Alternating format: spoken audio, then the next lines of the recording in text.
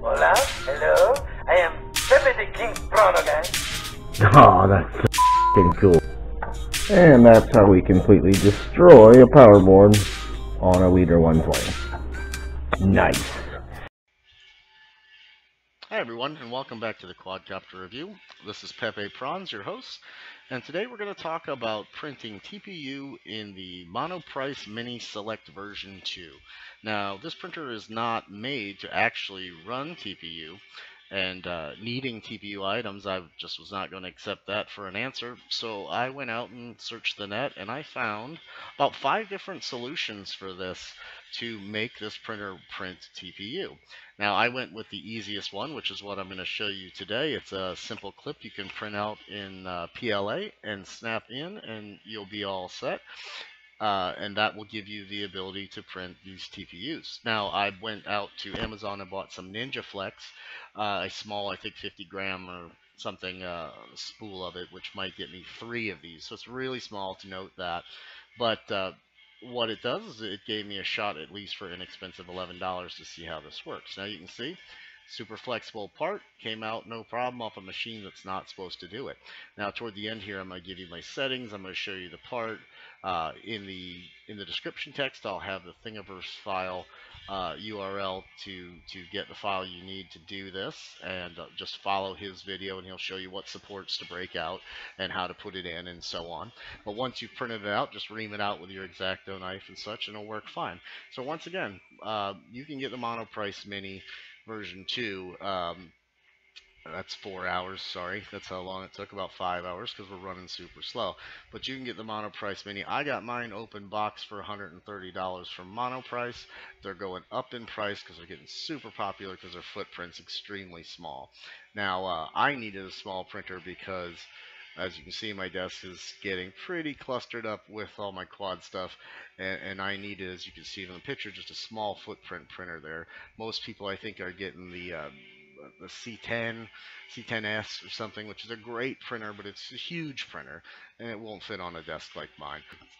So what you need to do is take your part when it's done, clean up all the supports, cut them out, clean up all your string and stuff, and when you've done that, if you need to and you have any extra strings and such around, you can just take a simple grill lighter, you know, Zippo, whatever you got, and take those strings, and you can actually just burn them off gently, of course. Don't get any soot on your part, but you can just take that and you can smooth out, because it's rubber, and you can round your edges nicely.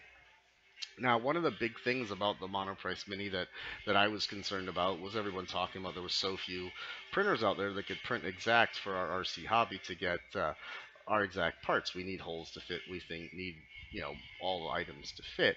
And so there was a question for me, but for $130, I was willing to take the risk. But as you'll see here, I got my GoPro Session 4 and our little mount here that I needed for my quad, and it slides right in, tight, but not loose, but not too tight, perfectly, as one would say.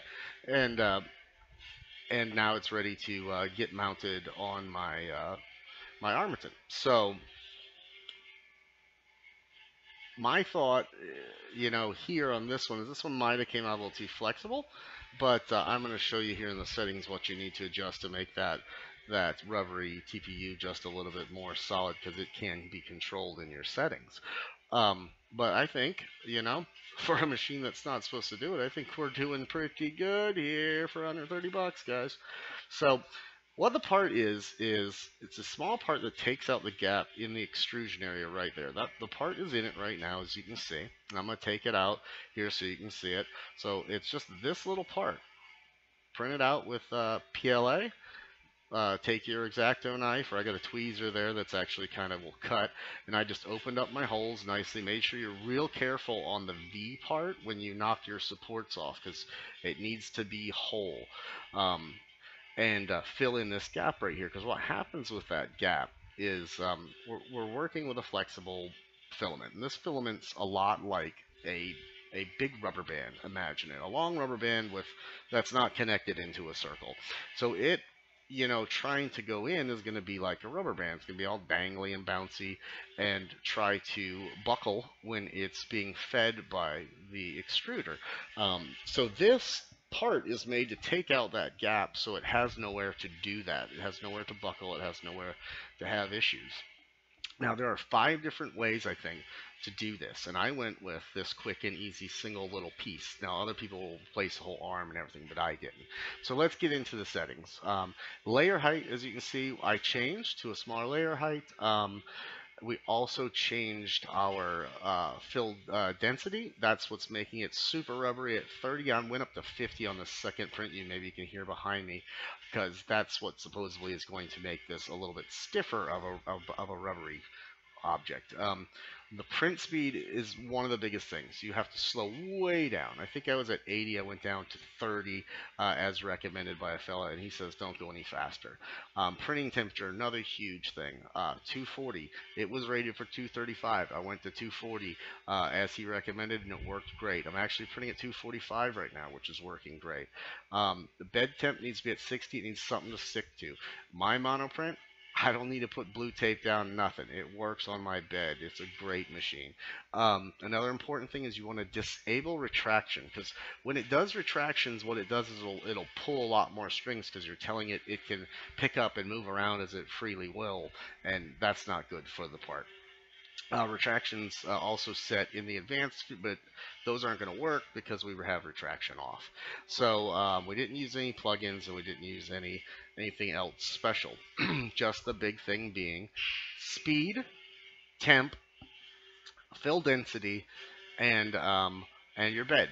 So once you have those things set, you're going to be in great shape. Now, if you have any more questions, please put them in the comments below, and also check out the first video that you'll find in the intro text. Thanks, guys.